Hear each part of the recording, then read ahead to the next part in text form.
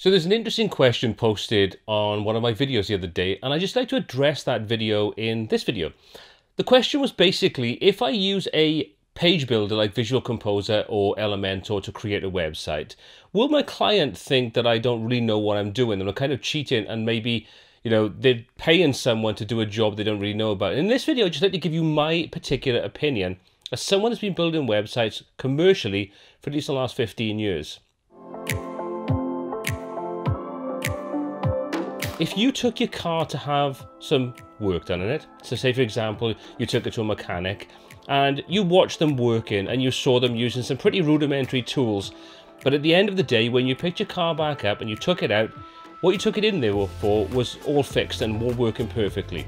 Would you care what tools they use? If they use a hammer and a couple of screwdrivers and a wrench, for example, would you be bothered by the fact they didn't use some really sophisticated tools in a perfectly clean environment? Chances are you don't really care, because at the end of the day, what you want is your car to be working perfectly.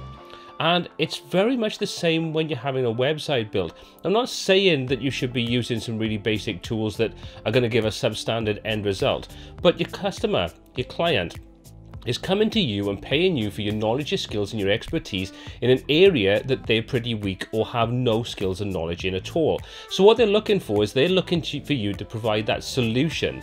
So to take that analogy one step further, let's just say that when you meet with a client for the first time and they say they want X, Y and Z. For example, they may say, I need to sell online, I need to be selling my ebook online, what do you recommend? What do I need to do it?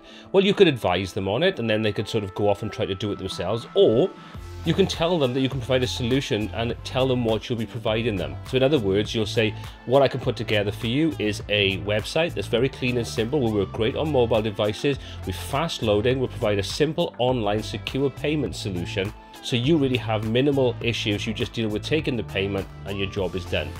What do they think they're going to say? They're going to say, fantastic, I can carry on with my next ebook and I can just let that make money for me and I can sort of have someone to market and promote it.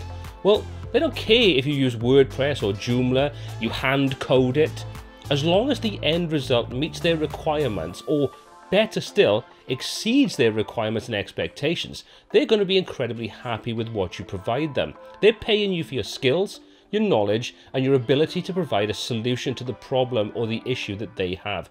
They don't care about the tools you're using. That's what I found in my experience. Now I'm going back to when I was a web developer. So in other words, I didn't use WordPress or Joomla or any of the other CMS sort of applications out there. I built my own from the ground up. And I used that for about 5 or 6 years until it got to the point where building another version of it was just too cost prohibitive and time prohibitive. I was just too busy. So I looked at WordPress. Have I found any detrimental effect from moving from my own CMS to WordPress? Not in the slightest. Have I found any customers or clients that have come along and go, well, I don't want to use WordPress, I think it's absolutely rubbish? No, because when you sit down and have a conversation, part of that conversation with most clients is educating them in what they need to find the solution to their problem. The tools are irrelevant. As long as those tools provide the solution and they are good quality, provide a great end result, and you're there to offer support and help moving on past that initial development stage, you're going to have a customer or client for life. Now I'm working with clients I've been working with for the last 12 years, and I still work with them. And they've had my CMS, they've had commercial e-commerce software, they've had WordPress. Not once have they been bothered what system they were using, as long as it did what they needed to do. Online sales, provide information, allow contact, etc, etc, etc. So just to recap, your client doesn't mind what solution you provide them, as long as you do just that. You provide them a solution. So stop worrying about what tools you use and just worry about providing a fantastic level of service, ongoing support, and a website that they can be proud of that meets or exceeds their requirements. So do you find this kind of video useful? Would you like to see more content like this on the channel, as opposed to just being videos about how to use Brizy or Visual Page Builders in general, WordPress, web design, those kinds of things? If you would, what kind of things would you like to see covered in future videos? Do you want me to cover things like contract software, how to deal with clients, finding your clients, how to deal with those meetings? All those kinds of things that becoming a freelancer or becoming a web designer in general really requires you to sort of know.